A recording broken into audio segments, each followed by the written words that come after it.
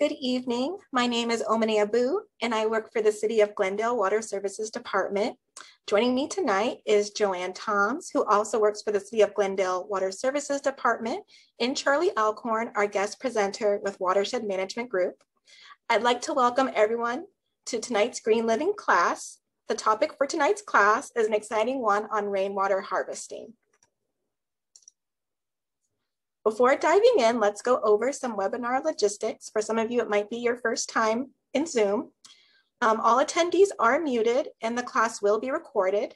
The recording will be available on the city's water conservation website and YouTube channel in about a week. You can type your questions and comments in the Q&A or chat functions, and Joanne and I will read and respond to as many as we can throughout the webinar. The class is scheduled to be about an hour and a half long. We have 1 hour allotted for the presentation and about 30 minutes for questions.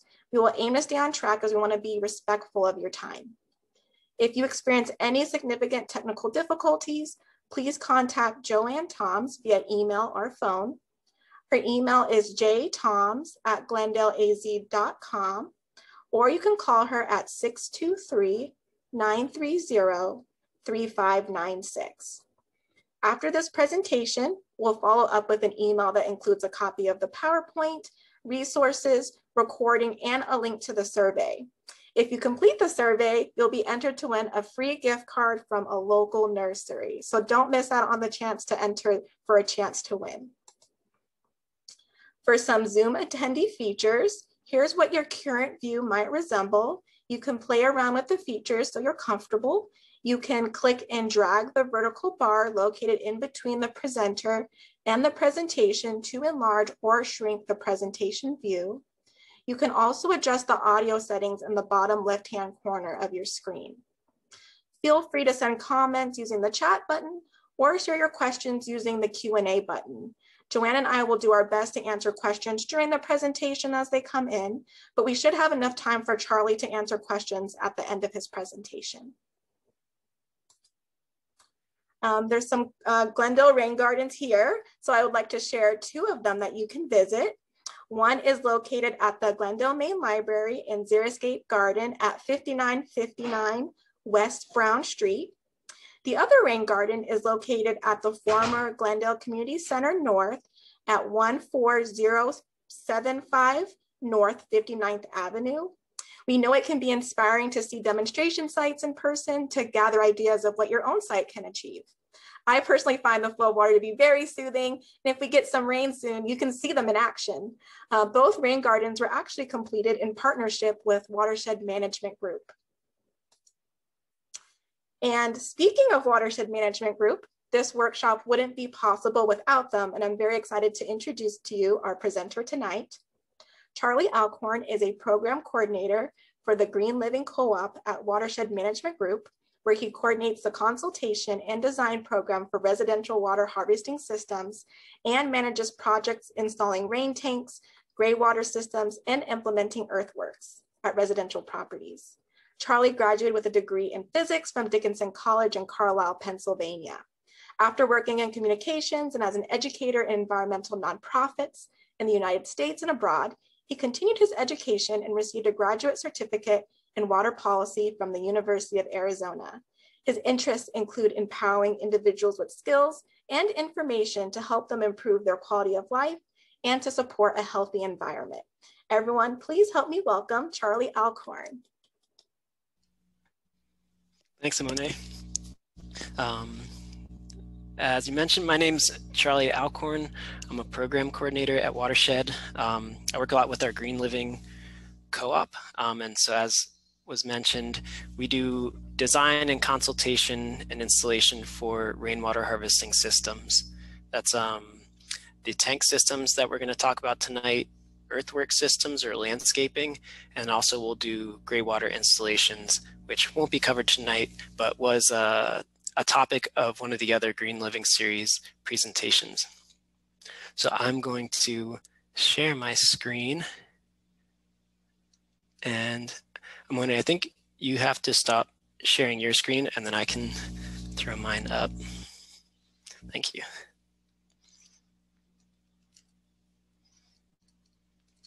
So first, I want to start and just say thank you to the City of Glendale and the Glendale Water Services Department. This Green Living series is really cool. The classes are fantastic. I've watched the series last year, and just really good quality presentations, really good information, and things that I think we can all apply to our own yards and landscapes. So really excited to be a part of the series, and as a watershed are really happy to be partnering with Glendale to be able to share something we're so excited about, which is rainwater harvesting. So tonight's class, really the big focus and what I'm hoping to share with you tonight is to give you ideas and ways to reduce your potable water use for your irrigation needs.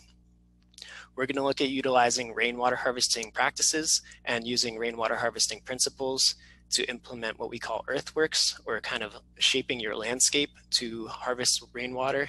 And then I'm also going to get a little bit into plans for installing a tank system and some of the best practices or things to consider if you're hoping or planning to install a rain tank. And I'm going to try and make this class a little bit, have some participation in it, just to keep things exciting. And so I'm curious to see in the chat, anyone who, if people have an irrigation system, and if you do have an irrigation system, what are you irrigating? What is in your landscape?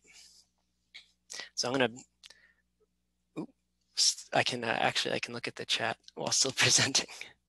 I'm going to look at the chat and see what are people working with in the landscape. And if you're not familiar, Moni already mentioned that you can find the chat along the, there's a bar. If you either go to the top of your screen or the bottom of your screen, there's a little icon that should say chat, and you just tap on that. I'll even say hi, everyone. Type in there.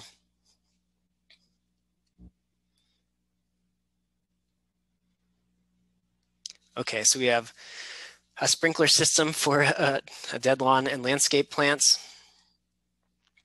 We have some trees, bushes, and flowers. Ooh, okay, flood irrigated backyard.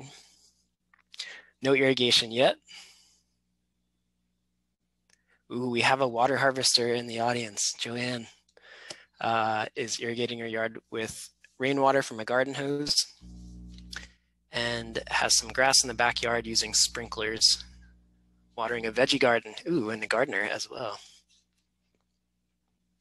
Cool. Irrigation, we have someone using for veggie gardens, citrus trees, shrubs, and trees. So great. We do have quite a lot of people that are using irrigation and making use of the irrigation at watering things so they can have a lush landscape. That's great to see. So a few tips before we even dive into water harvesting principles and look at some of the things you can do with your landscape. A few tips on what to look at to start to try and reduce your irrigation needs right now, right away.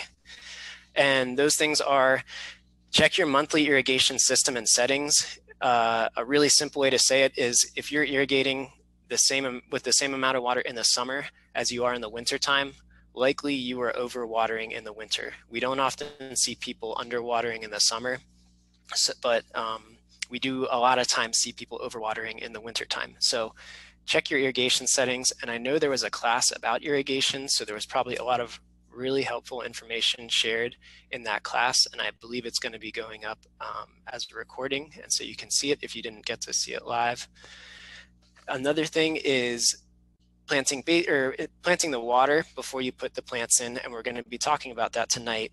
But another really important thing to consider is, when can you plant with native plants? Native plants are adapted to our environment and they're generally low water use.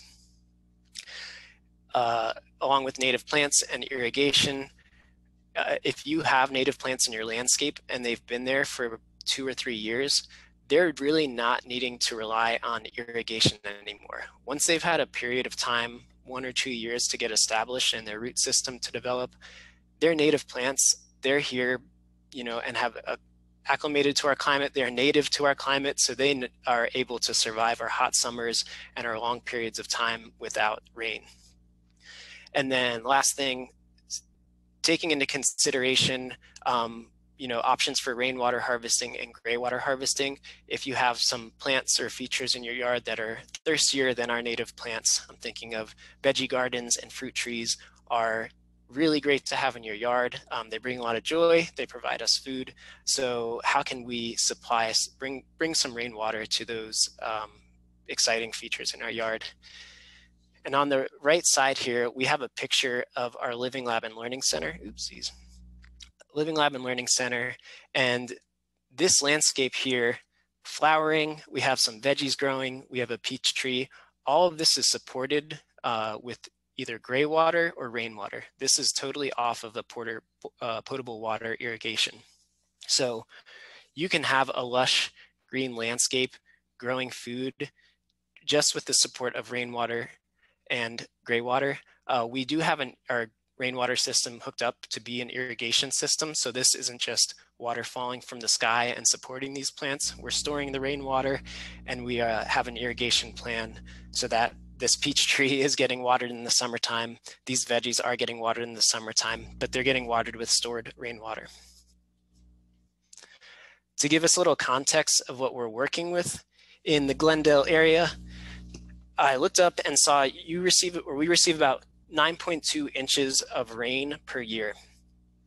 And since we're early in the presentation, I'm gonna, ask us to do a little something that's challenging.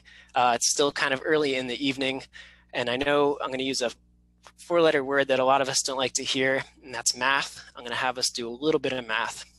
And what I want us just to see is how much water reaches your roof in a 1-inch rain event.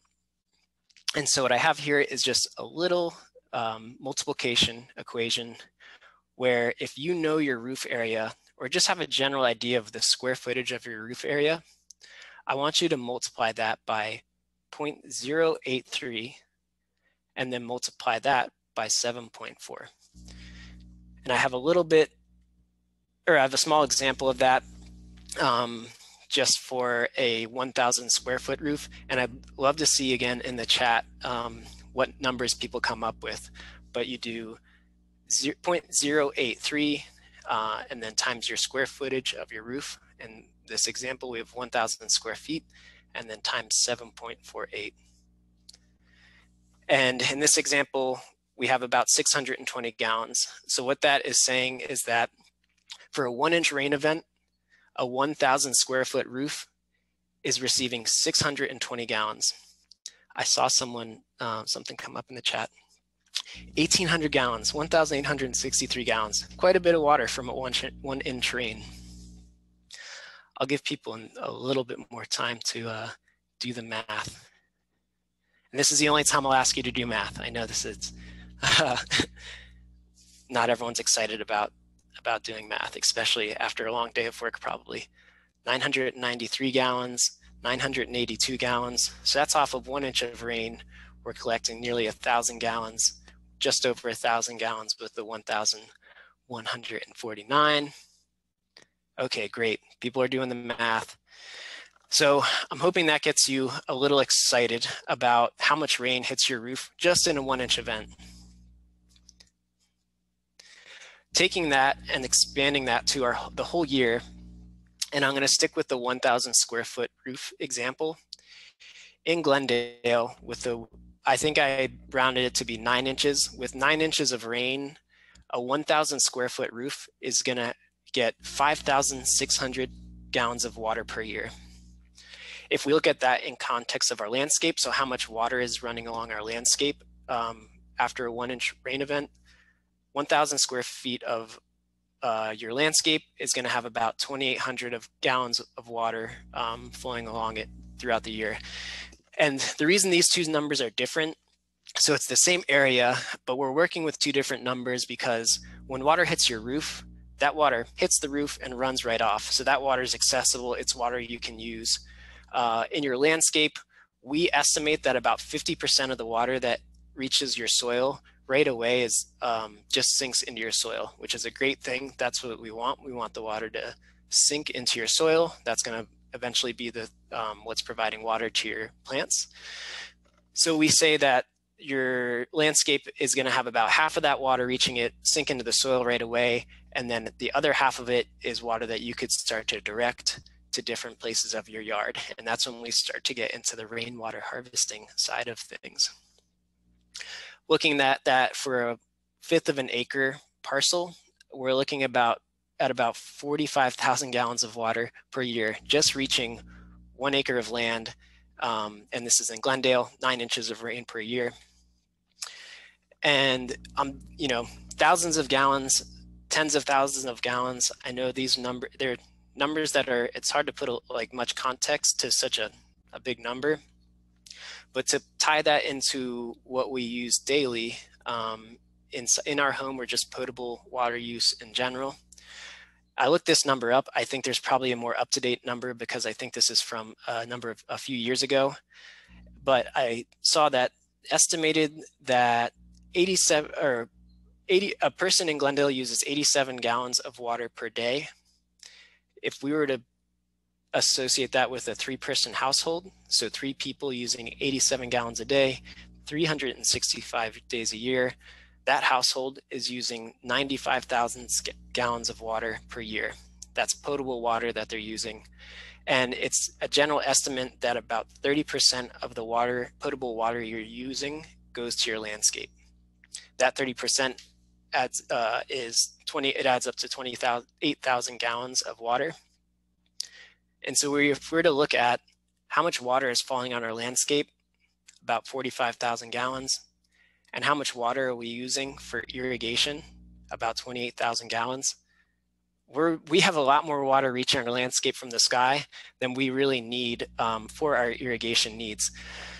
Why is it then that we don't have, lush green landscapes and fountains in our yards? Well, it's because of our climate. We're living in a desert where evaporation acts very quickly. We also have really long dry periods, and those are the hottest times of year. So that's why we are not all living in a jungle setting. Is just the heat and the evaporation. And really, we do receive quite a bit less water per inches than other parts of the country. But a few numbers to consider, a few things to look at to say there's a lot of potential and a lot of benefit you can have from starting to make use of that rainwater. So rainwater harvesting principles, there's a man named Brad Lancaster. He is now an internationally known celebrity. I wouldn't say he developed these principles, but he has popularized them and wrote a book about them. Rainwater harvesting has happened around the world for thousands of years.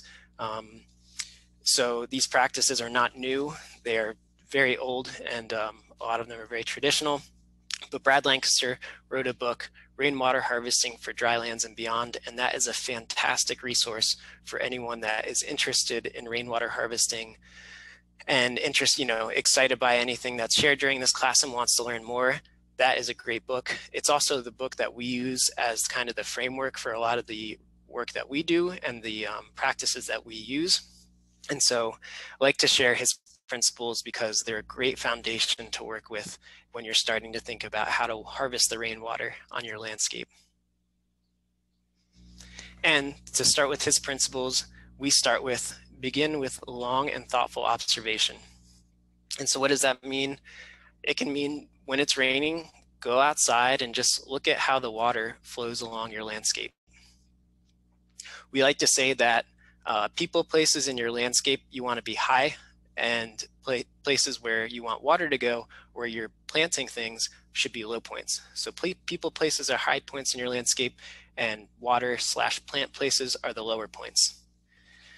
And part of the observation process and kind of planning process when you're first starting to do rainwater harvesting, it's a good idea to draw a map, draw kind of an outline of what you're working with.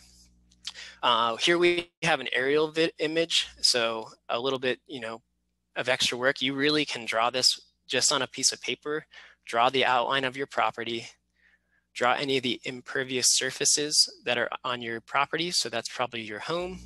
So an outline of your roof, and then maybe any shed that's on your property or on your backyard.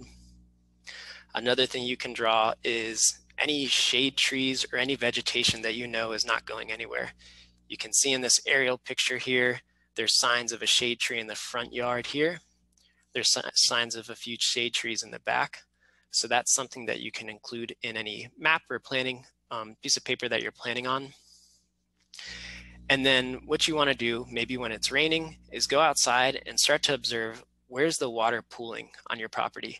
And just in general, how is it moving? We have these blue lines on this property showing how is the water moving when it comes in contact with your roof. Here we have a two-sided roof. It's pitched to two different parts of the landscape. In the front yard, the water is flowing onto the street. In the backyard, it's going to, it's following a few different paths. So draw out where is the water pooling and think about, do you want the water sitting there, or is that a people place and you want that to be a high point? Another thing to think about is, where's the sun the hottest on your landscape? Where are you getting, high levels of sun exposure? Where are your shady parts of your landscape? And that changes between the summer and the winter time. So you can even make that observation twice a year. And that's, to get you thinking, where can you benefit from having a shade tree to start providing some shade from those really hot parts of your yard? Other things to think about are utilities. So are there electric lines above or below ground? Where is your water line? Where's your gas line? If you're going to put a shovel in the ground or start digging in the ground, it's pretty important, very important to know where your utility lines are. A number you can call to find that out, and I believe this is across all of Arizona, is 811 or Arizona Dig. They will mark your utilities from the street to your meter. And that will give you a general idea of where these lines are, where you don't want to be digging. Another thing to plan out, existing vegetation. So where are your trees? If you're concerned about addressing noise or traffic around your house, thinking about what are the sources of the noise, which direction is it coming from? You can even think about what soils you're working with. And what you want to do is kind of plan out, or what you can do next is plan out what are your mini watersheds on your landscape. In this example here, the person's kind of breaking up the roof into different sections so that maybe you could consider setting up some gutters and connecting that gutter to a rain tank to store water. Or maybe that all this side of the roof here, you want to have water runoff to support a tree that's providing shade in the front of your landscape. So thinking about your landscape as little watersheds and thinking about where you want water to pool and settle and sink into the ground within those watersheds, and what plants are in those little mini watersheds benefiting from that water. Next water harvesting principle is to start at the top. So some benefits to starting at the top or at the high point is that that's where the water is going to be the highest quality and the cleanest. And that's also looking at how you're intervening or doing something with the water when it's still, at a low volume and relatively low speed. For our watersheds and our properties, usually the top of the watershed is your roof. So think about, once the water reaches your roof, how is it traveling along your roof? Are there gutters? And if there are gutters, that's quite a bit, that's a large volume of water that's going to be starting to travel pretty quickly and then enter your landscape. So what can you do to start to manage that larger volume of water that's starting to move quickly, probably through the gutter pipe? Well, maybe you can put a basin or a ditch I'll talk about basins a little later, but a low point in your yard for the water to pool and slow down so it doesn't just kind of leave the gutter system and then rush off your landscape. So maybe once the water is flown off your roof, if it's not going to a tank and being stored, plan to start to manage it and slow it down and help it sink early on in high on the slope of your property. As it travels along your landscape, it's going to pick up in volume, it's going to pick up in speed, and it's also going to pick up some soil and just get a little bit, murkier, have sediment in it, pick up some rocks. And what we really encourage you to do is try and manage the water and keep the water on your property. So much with planning, and what we see is we can look at the water that's falling on your property as a resource. All the water that's reaching your property can go be stored on your property and be benefiting the shade producing trees, the flowering plants that you love, a veggie garden. Once the water reaches your street, it kind of gets a different identity. People look at it as stormwater, they look at it as flooding, and as it travels downstream, people just look at it as a nuisance. So let's do something with the water when it's falling on your property, and we can look at it as a resource instead of something that's kind of a nuisance that we want to just send downstream and have it be someone else's problem. This might be my favorite water harvesting principle, just in application. So start small and simple. This is the big one to take away. This is the one I'd really encourage everyone to do tonight. And we have a staff person at Watershed that I think really embraces this very well. His rule when he's working in his backyard is a project should not last longer than a cup of coffee or a can of beer. So on a Saturday morning, he'll go out in his yard, shovel in his hand, and in one hand and a cup of coffee in the other hand. And maybe his plan is to dig a basin and plant, a tree or a shrub. And so he'll start with the coffee, sip it, and over time, as he's digging the basin, coffee's gone. And by the time the coffee's finished, he has his basin dug out and he has his tree planted. And that's the work for the day. And I think a benefit to starting small and simple is that then you can go back to water harvesting principle number 1, long and thoughtful observation. So now that you have this basin that's wonderful, maybe is a basin that's sitting next to a bush or a shrub or a tree in your landscape, observe how does water flow in your landscape differently now that you've put that very simple basin in the ground. And from there, you can make an observation and plan out what you're going to do next. Water harvesting principle number 4, we have spread and infiltrate the flow of water. So this is a principle that really applies on very large scale work that we do in river restoration, but we can apply this to residential work. We can look at this on our property. Spread and infiltrate the flow of the water. That's really what we want to do to keep the water on our property and prevent it from flowing off. So looking at this is a little mini landscape here. We have a little strip of water flowing. And if you could just picture, there's a little bit of a slope that we're supposed to imagine, but the water is flowing down slope and it's just kind of rushing past all these shrubs, we'll say, or trees that, well, they don't have any green leaves on them, so they probably aren't doing so well. They're probably not benefiting from this water. So we observe that happening, and then we think, okay, start small, start high, start simple. Well, what's a simple thing we could do? Just put a little speed bump, dig out some dirt so that the water will have to slow down a little bit before it makes it over this little speed bump. And when you do that and have this little shape, kind of the U shape, what you'll see is the water isn't just going to stay in that pattern of going straight down and rushing by. It'll kind of spread out and it'll go to different points of the landscape. And then keeping with our theme of small, simple, well, let's just do the same thing a little bit later in the landscape. And now a little bit closer to the trees where the water is now starting to spread. And what we'll see is the water maybe is going to start to pool. It's slowed down as we've gone farther down, and now it's able to pool and start to sink into the soil. And what do you know? The trees start to grow leaves. They're starting to benefit from the water sinking and slowing and sinking. And then that provides just kind of a cyclical situation where the water is going to continue to slow and spread as these trees grow, the root systems develop. The next water harvesting principle, always plan for an overflow route and manage overflow as a resource. So this is not an example of that. Do not do this. So what we have here is they plan for overflow. They obviously thought about it. There's some pipes here that are intentionally directing this water. And unfortunately, the water is going onto the sidewalk. A lot of wet shoes probably in this little community area here. Well, let's observe what's happening. We have the water not flowing along this area where, there's just gravel, not as much of a people place, and the water is flowing to our people place along the sidewalk. Well, with seeing this, what I think is, why don't we dig a little basin? Why don't we make this a low point of where the overflow is going, so that the water is not flowing in the sidewalk, it's flowing into this basin.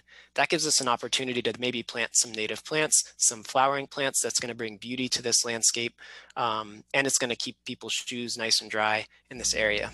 So we don't want to see this happening. This is not planning for your overflow, and it's not treating it like a resource either.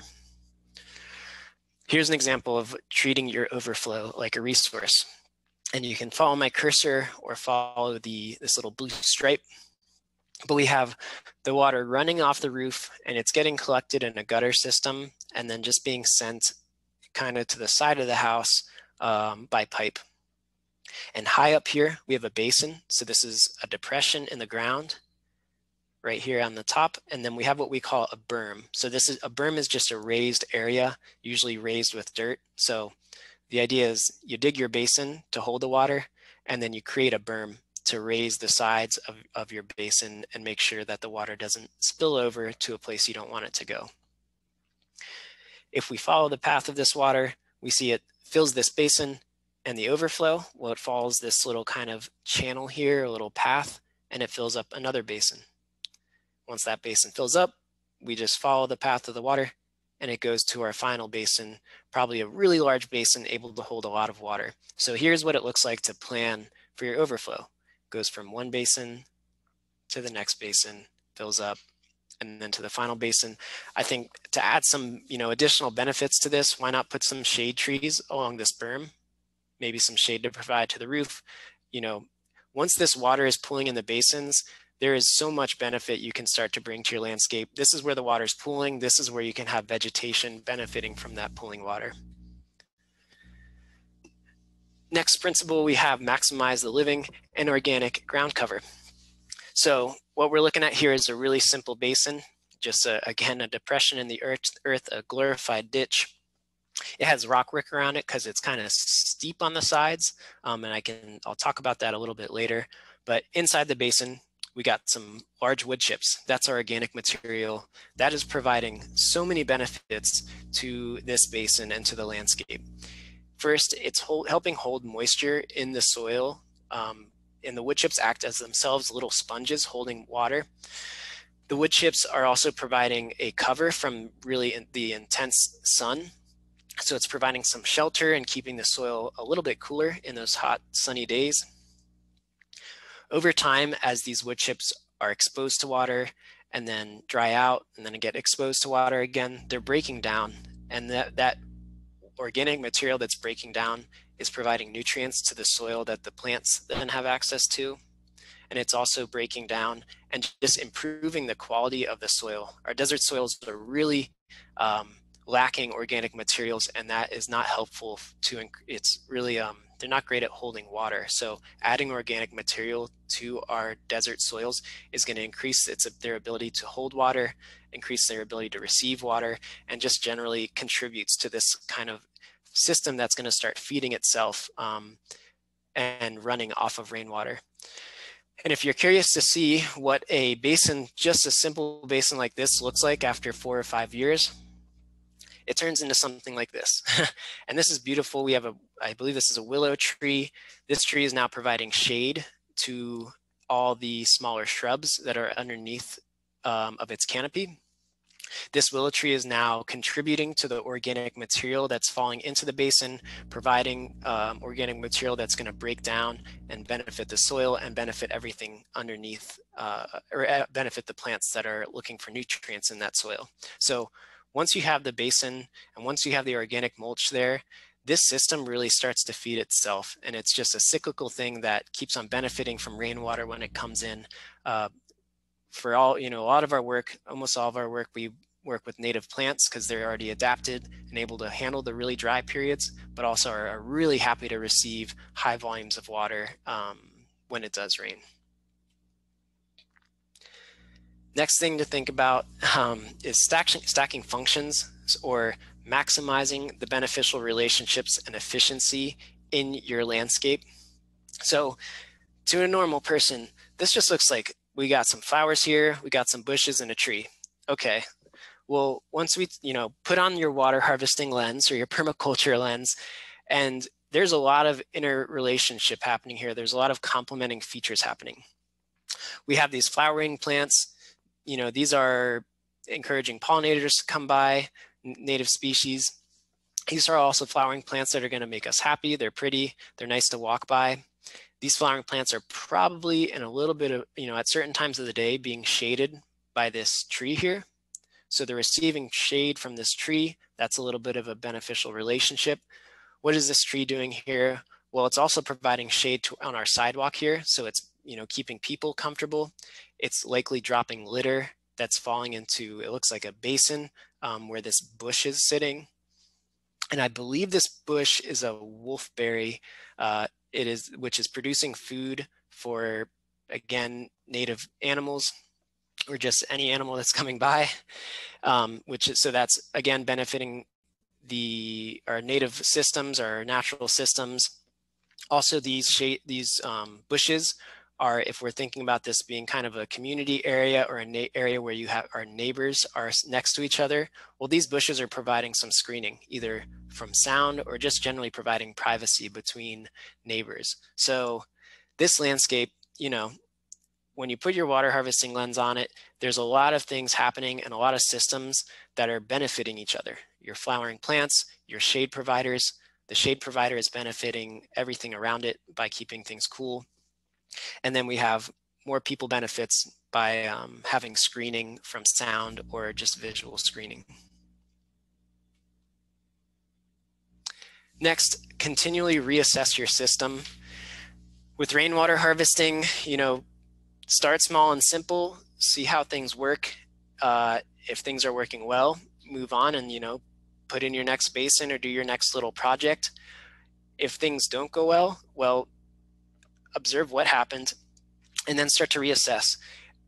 In the Southwest, in our monsoon season, especially, we're seeing more and more, our rain events are pretty unpredictable. We'll have 100-year rain events happening more often than once every 100 years. And so making adjustments to your system doesn't mean that you failed. It just means that you need to plan, to have a little bit more of a resilient system next time. What we have showing here is there's a basin that we had kind of a rock barrier preventing water from overflowing that basin. Well, a large rain event came along, one that we weren't ready, didn't size the basin for. And so that large rain event blew out our basin, and really all that means is we have to redo our rock work. We have to take an afternoon, reset our rocks, maybe get some larger boulders so that they're not as easily knocked over by a larger rain event. And last principle, have fun with this.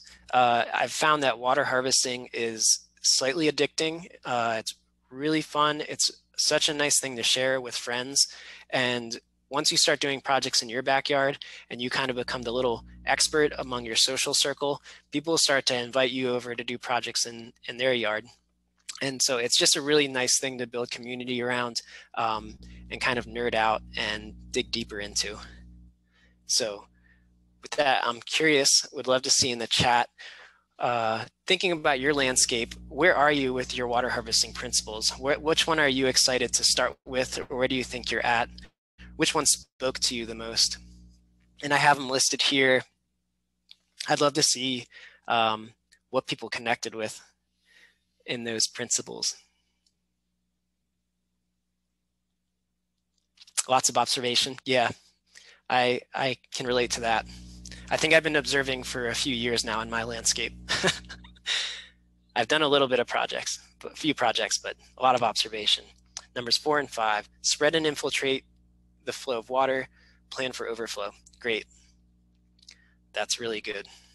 So you probably have some basins, or you're planning to dig out some basins and thinking about, once the one basin fills up, where is the water going to flow?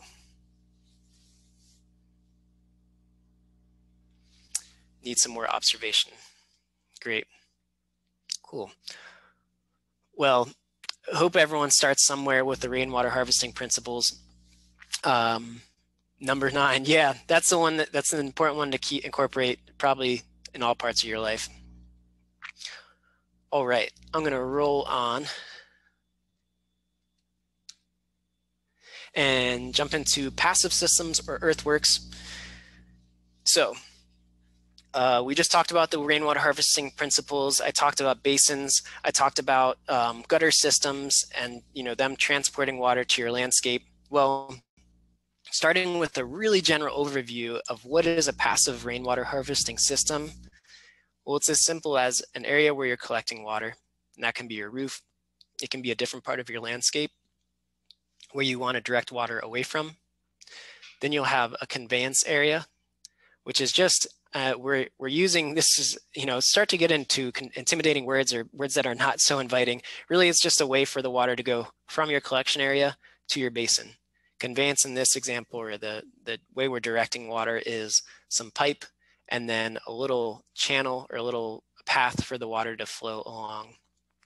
And then we have our basin, our big kind of pool or tub-like ditch that is where we're encouraging water to spread out, to sit and sink into the soil. And that's where our infiltration's happening.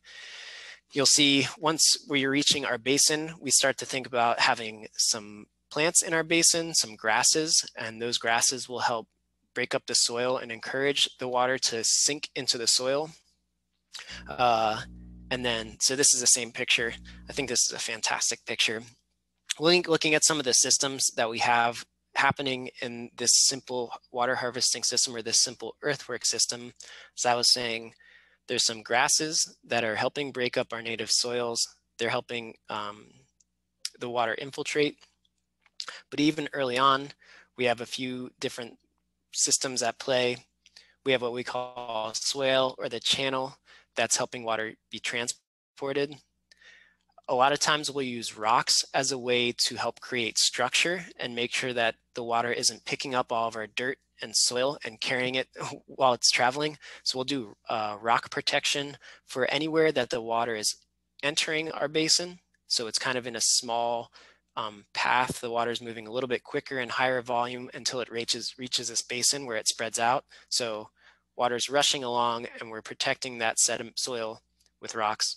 We're also rocking areas that have a much higher slope or steeper slope.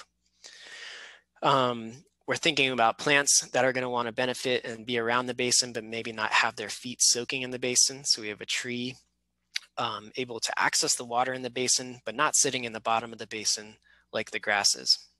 And then again, once we're having the water leave our basin, we're thinking about having a place that the soil is protected by rock so that it's not picking up soil and carrying it away. What does this look like in real life? Well, it looks something like this. We have water flowing off the roof of this property, traveling by gutter through this pipe. Notice in this picture right away where we have the water leaving this pipe, so that's a lot of water moving pretty quickly. We're right away just putting rock on the ground, and that's going to help the ground prevent the water from picking up sediment and carrying it into our basin. Once the water reaches our basin, it's spreading out really wide. It's slowing down and losing a lot of its momentum. You kind of think of the water that's traveling through here. It's kind of rushing, thinking of it kind of like a hose. It's rushing through a really small path. And then once it reaches the basin, the water is filling up the basin more like you see a bathtub fill up. It's all raising at the same time. And then once it starts to infiltrate and sink into the soil, it's all dropping at the same time. Once this basin fills up, we plan for its overflow, and we have it going to another basin. Notice that we have plants strategically placed, and I'll talk a little bit about plant placement a little later. And there's a study that, I don't know the history of this study, but there was a study done that they showed for every $1 investment you have in rainwater harvesting, there's a $4.40 return. So what are the returns, or how are you saving? Well, you're reducing your irrigation needs. You're likely reducing your need for air conditioning some, because you're bringing plants and bringing plants to your landscape that are providing shade and just helping create a cooler climate around your house, and also possibly providing shade to your house. And then there's also just the benefit and joy of doing these projects at your home, supporting native habitat, and having flowering plants if you want. Here's another example of a basin. Here we have water traveling and filling this basin, and it's benefiting this citrus tree here. We have a rock-lined basin, so the slope of this basin is probably somewhat steep. So we're putting rock around that slope to make sure that soil isn't just getting picked up and carried and filling the basin back in. We're filling our basin with mulch, which is providing a lot of benefit. And then we have a little baby mesquite tree, it looks like, on the side here that's not in the basin, but it's able to have its roots reach out and get access to the basin water. Let's talk a little bit about right tree and right place, as we like to say. And you'll see this in nature. If you go out hiking, you'll see plants place themselves where they want to be in the landscape. And the general idea is plants that have a very low water need, so cacti, agave, different succulents, and native plants that are succulents, they like to be higher in the landscape. They like to have water kind of flow along their base, but they don't want to have their feet soaking in the water. So that's kind of tier 1, the high point of the landscape. Then we have tier 2, where what we call a terrace. So that's a place where, okay, it's a little bit closer to where the water is pooling, but again, it's not the tree in this example, it's not having its foundation soaked. It's not dipping its feet into the water. It's just kind of having its roots or its toes be able to have access to it. And then lastly, we have the basin, where we're probably going to find our grasses and our plants that like to really be inundated and surrounded by water pooling. Little talk about rainwater harvesting you can do in the right-of-ways. I would highly recommend, really recommend you to reach out to the permitting or planning office if you're thinking about doing this in any right-of-way. But you can do rainwater harvesting along your streets. There's machines that are core drills, or machines that are able to cut cement, and they are able to create kind of holes or openings in the sidewalk where street water can flow into a basin. What that looks like is something right here. We have a curb cut. This was all something that was done with approval from permitting in Tucson, so permitting and planning office in Tucson. But we have a curb cut here. Water is flowing into this little basin along the side of the street, and in this case, it's flowing. We're making sure that it's not picking up and kicking around a lot of soil by having it flow onto the rocks. And we're having some grasses in here to benefit from that water and help the water infiltrate into the soil.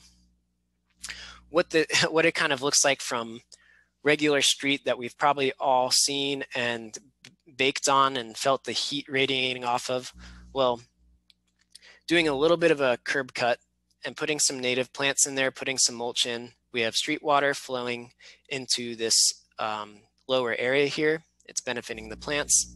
I see it's overflowing into another basin alongside, benefiting some more plants. And what this can look like over time is a much more lush walking path. So we have over time the rainwater, and this is all rainwater fed. This is not on irrigation. It's rainwater and stormwater fed. So we have a lush landscape now, and just kind of I'd say this looks a little bit more inviting and cool than this dry patch we have on the top left. At this point, do we have any questions? I think I shared a lot. I want to give a little bit of a pause for questions.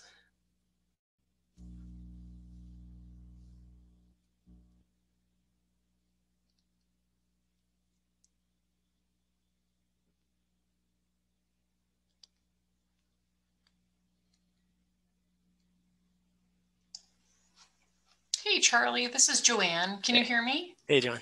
Yeah. All right. So yes, we do have some questions. We have a lot of observations, and one person was just kind of saying that they didn't, it was kind of funny. They said they didn't drink coffee or beer. So they weren't sure what you meant by a short term project. And I said, probably about a half an hour, but I said, let's ask Charlie. Yeah. I mean, kombucha, I think find your favorite beverage, 16 ounces of it, we'll say, and bring that outside and have that accompany you with your project.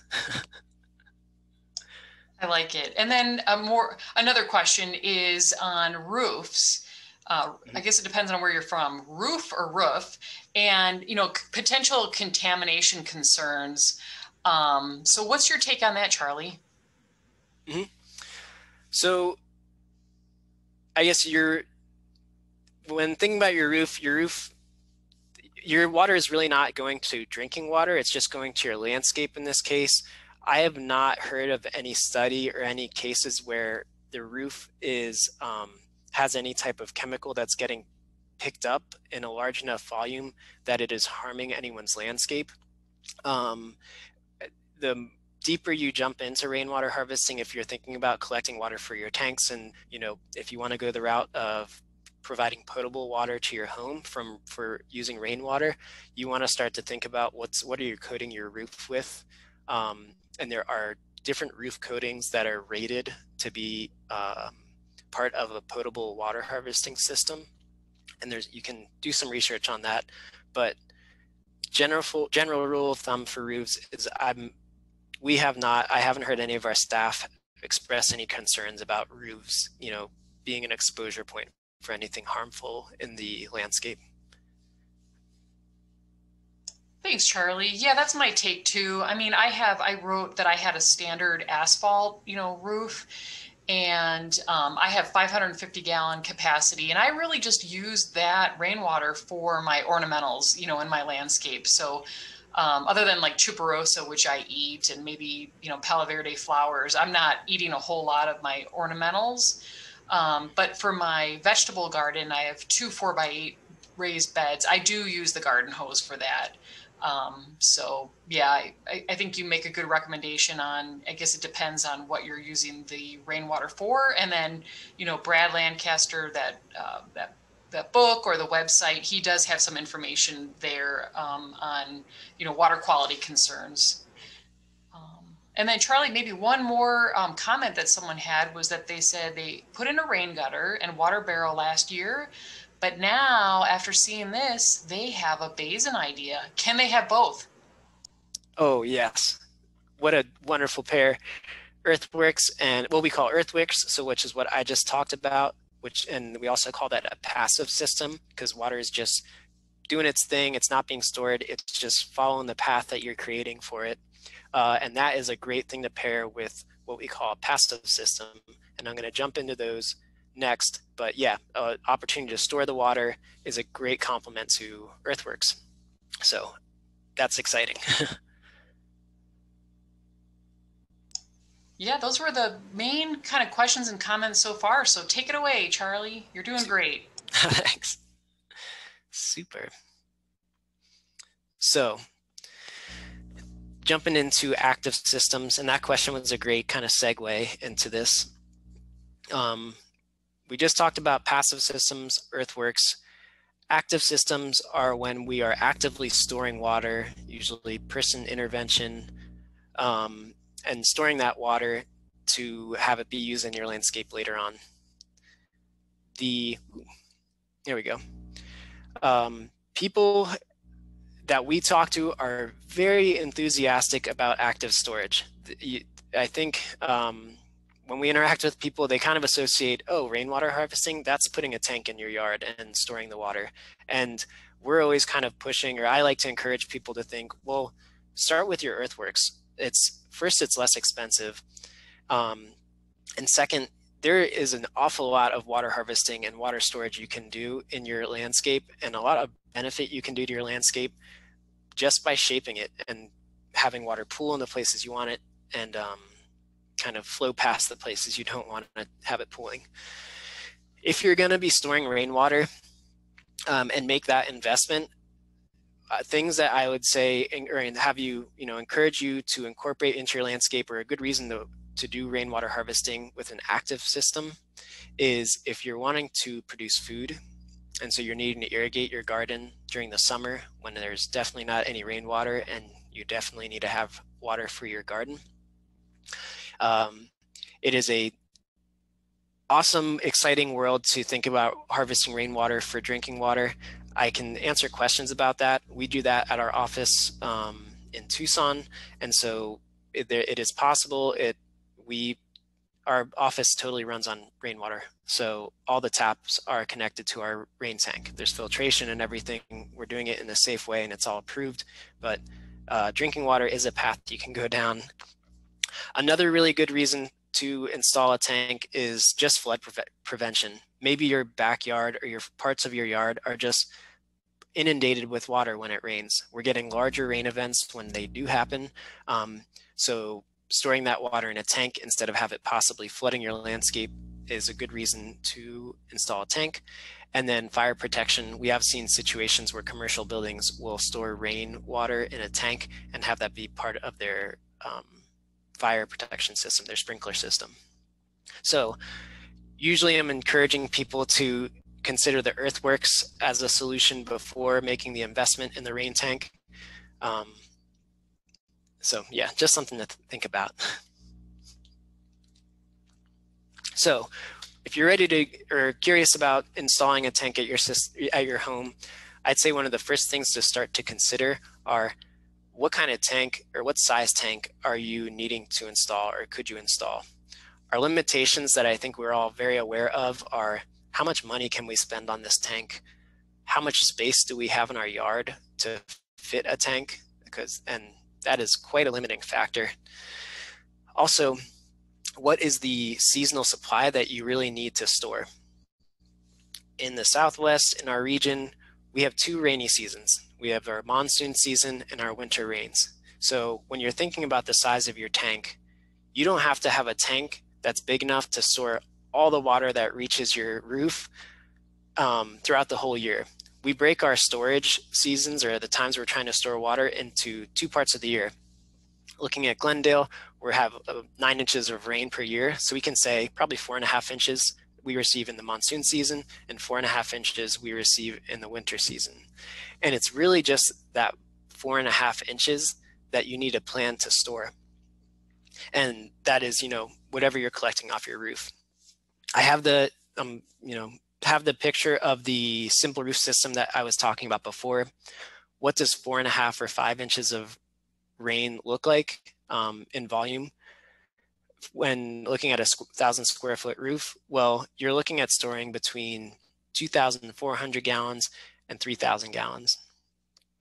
That itself is quite a large tank, and it doesn't mean, just because you can store that water doesn't mean you need to, because you also want to pair however much water you're storing with what your landscape is actually needing. And then also, and someone kind of asked this question, is your tank system is a storage place, but water harvesting principle, always plan for your overflow. If you install a tank that is relatively small for how much water your roof is collecting and directing, well, then just make sure you're planning for the overflow of your tank to go to a basin. And I'll have a little bit of an example of that. But yeah, thinking about your tank sizing, you're really only needing to collect for 1 rainy season, because you collect for that rainy season and then you use the water during the dry season. You collect in the winter time so that you can use those winter rains and store those winter rains for your dry season in the summer. And then hopefully your tank's just getting empty when we have that first monsoon rain, and then you start to fill it up again. So yeah, thinking about, pairing your tank storage with the plants that you have in your yard, first revert back to, am I just irrigating my native plants? And if so, really those can survive quite well with the rainwater we receive. Yeah, put a basin next to them, but you don't need to store water in a tank and make that investment in the tank just to store it and have it irrigating your mesquite or palo verde. Some plants that maybe you do want to start doing some rainwater harvesting and storage for is if you have a citrus tree. Those are pretty high water need plants. And these numbers here I have on the left, these are all for mature trees. So these are like kind of full-size trees. A mature citrus tree is going to want about 8,000 gallons of water per year, most of that coming in the summertime. a mature pomegranate tree. So this is just generally a smaller tree than our citrus and our mesquite. So that's why it's needing less water. But compared to its size, it's still a relatively moderately water intense or water needy plant.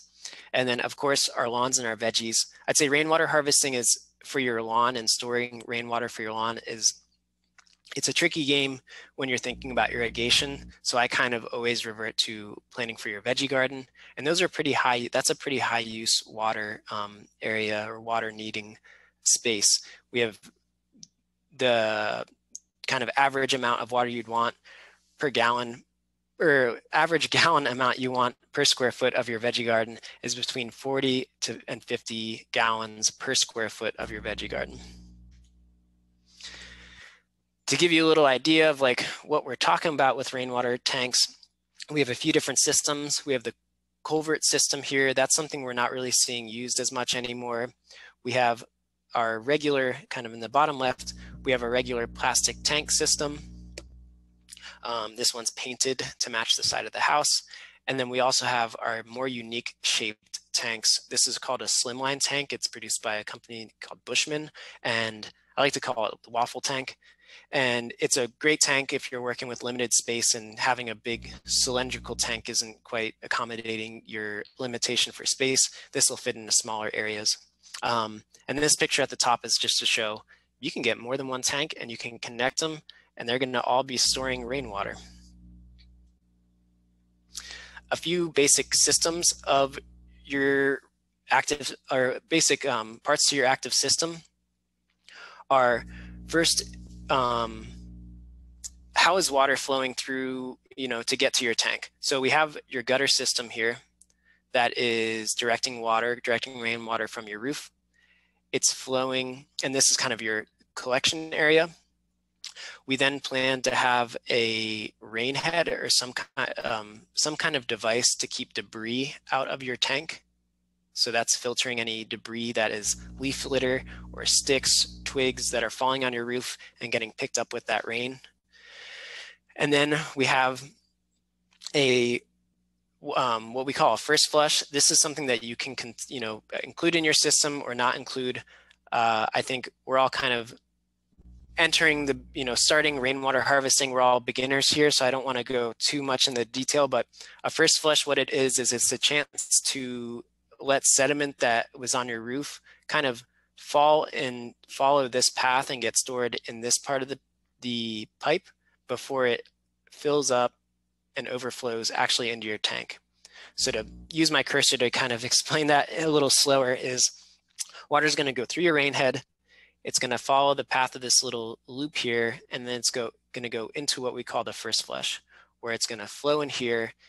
And essentially the idea is that first bit of rain that is coming into contact with your roof, that's picking up that sediment and maybe the pollen or any type of sediment that settled on your roof after a long period of no rain or a long dry period. All that sediment is kind of collecting in this first flush system. And then it starts to fill up. And by the time the water fills up the pipe high enough to overflow and actually go into the pipe that is connected to the tank, ideally that sediment has all washed out. Another thing to notice is we have two different types of systems. We have, and that is inflow systems. One is called a wet inflow. And what that means is that water, when it's flowing through the tank or flowing through these pipes to reach your tank, there's a point where water is going to fill your tank and be sitting in your tank, and the water in your tank is going to be at the same level as the water in your pipe. So the reason we call it a wet inflow is because whatever level the water is sitting at in your tank, it's also sitting at in your pipe. So let's say the water is at where my cursor is resting here. The water is at the same level in both parts of the system. So we have a wet pipe or water in the pipe all the way down until it flows up into the tank. And that is kind of in comparison to what we call dry inflow, where it's much simpler, just pipe going from your gutters, connecting to your gutters, and then going straight into your tank, the top of the tank. When it's not raining, or after it's done raining, this tank or this pipe is totally empty. After we've kind of followed the path of the inflow, the tank is now full. I mentioned we always want to plan for overflow. And here we have, I guess on the right side, it is a little bit more clear. What we have is the pipe that's going inflow into the tank. The water is filling up our tank, kind of circling the tank. And then once it reaches this point here, this is where our overflow is. So once the water gets this high in the tank, it's now overflowing into this pipe, going straight down. And this is the outlet. This is the exit point for the water that's overflowing from the tank. And we always want to plan for that, because if you don't plan for your tank to overflow, it's going to overflow. You're just not going to have really much control of how it overflows or where that water goes. So we always want to plan for it. And ideally, you direct that overflow to go to one of your basins or to go to some part of your garden. To touch on a few of the important parts of a tank system, we always want to have some kind of tank filtration. Here in this picture here, we have a gutter guard. So this is keeping debris out of your gutters.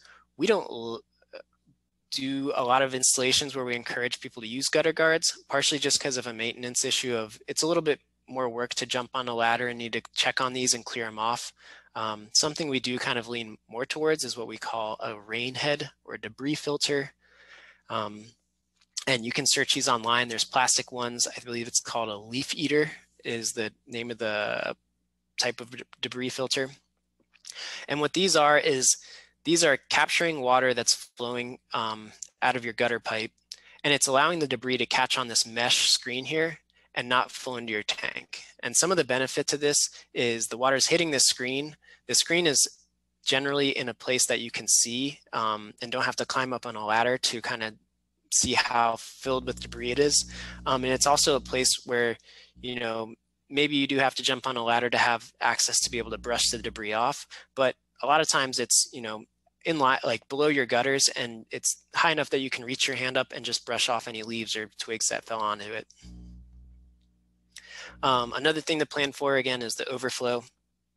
The two types of overflows we have are a backflow preventer, which is just a one-way valve or one-way flap, or backwater valve. There we go. Sorry, backwater valve, which is just the end of a pipe or this valve here that is has a one-way flap, so water can exit the pipe, but nothing can go back in. So that is planning to prevent critters or mosquitoes from getting into the pipe.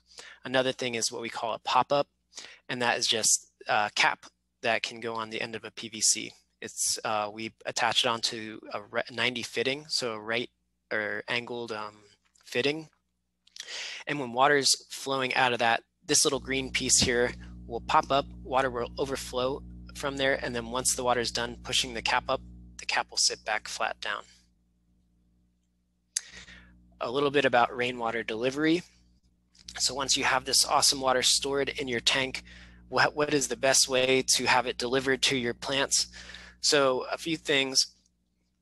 Rainwater tanks are really low pressure systems. They're very different from what we have, you know, connected to our hose bibs that are part of our regular potable water irrigation systems.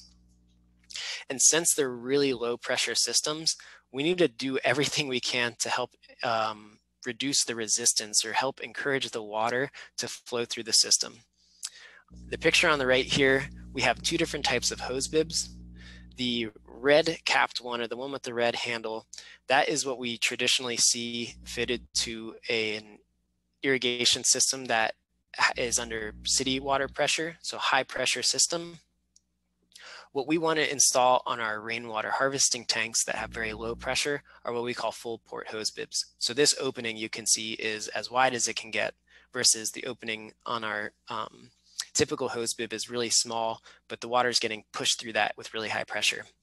And keeping that large opening, you know, should continue throughout your irrigation. I have noted one inch irrigation line is good. It just allows the water to flow a little bit more freely under low pressure. And it stays true until you have reached the emitters. Ball valve emitters are a good option for rainwater harvesting, or flag emitters are also a good option. And again, those are just emitters that are not relying on water pressure for the water to seep out. Again, if you're working, a lot of irrigation timers are also set to be working with high pressure systems. There is an irrigation timer that is able to function with low pressure systems.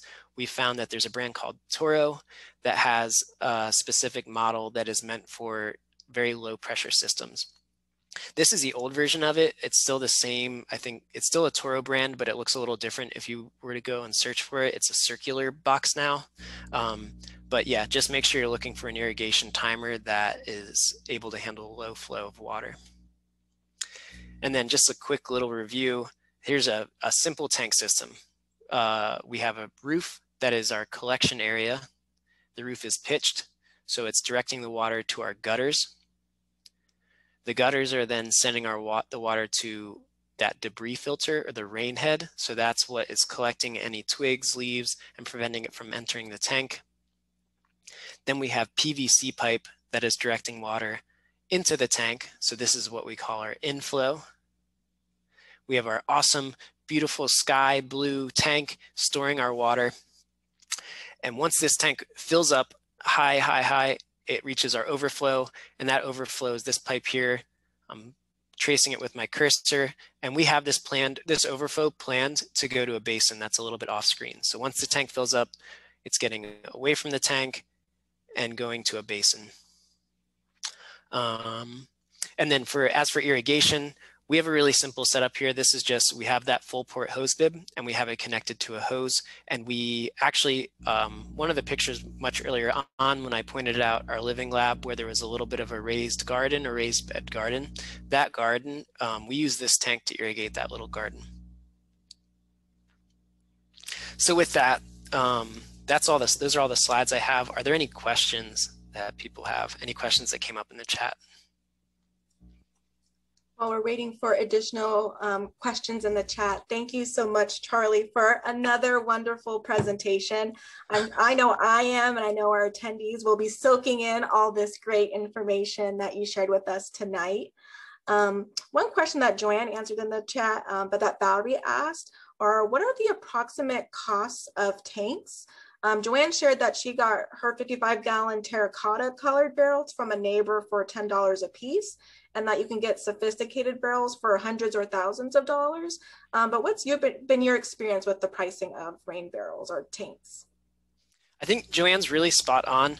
If you're looking at, larger volume tanks in the hundreds or thousands of gallons, you're also looking in the, hundreds or thousands of dollars. There's a lot more, we did the little calculation showing how much water you can store. That doesn't mean you have to store that water, but once you're installing a tank, the bigger you go, kind of the more money cost benefit you have. Joanne's setup, it's really cool to do recycled tanks and water storage. The thing we always like to say or point out, if you're getting a recycled tank, just know what was stored in that tank before you purchase it, or before you start doing rainwater harvesting with it. I've seen 55-gallon barrel drums that are used for like pickling, and if you want to then turn that into a rainwater harvesting barrel, that's go for it. If you don't know where the tank or what the barrel has held, or if it's held chemicals, you're sending that to your landscape. That's a little, that's concerning. That's a little scary. So know how that water, know how the barrel was used before you incorporate it into your system.